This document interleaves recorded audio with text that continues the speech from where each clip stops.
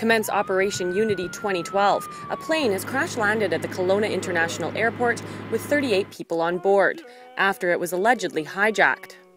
If you can hear me, walk. If you can walk, please come forward now. Over 40 agencies are participating in the largest mock disaster to ever take place in the central Okanagan. And the biggest challenge of the day will be communication.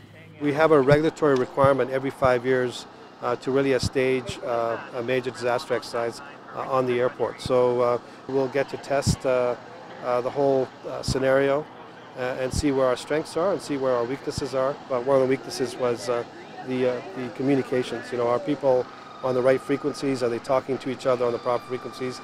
Are they passing on critical information to each other that other agencies need in terms of formulating their response?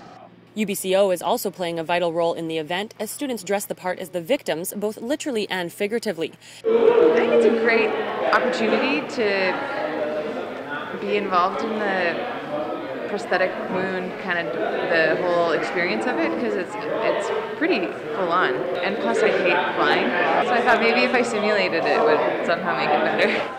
Emergency coordination centers are set up to support the incident site. Over 175 staff and volunteers gather to help make the tactical decisions.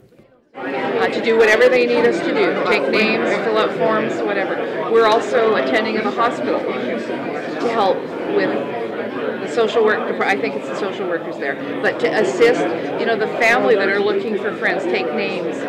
The walking wounded will then start to find them accommodation if they can't get home tonight. They came off the plane, you know, without their shoes and their luggage is stuck out there. We can look after that. We probably need to prepare for multiple deaths on campus and a full community response to that. We will need grief counseling.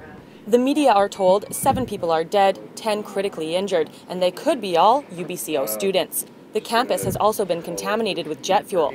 But in reality, the mock disaster is over, and it's been declared Operation Success. You know, I hate to predict it, but most of the people that are here today will deal with a disaster in their time, in their job, in their role. And I guarantee you they will look back on today and think about the work that was done and the situation they were in and do better in the real thing because of their participation in practice in the mock emergency. The cost of the exercise totaled more than $50,000 and took over 18 months to coordinate. Zielinski in Kelowna for Castanet News.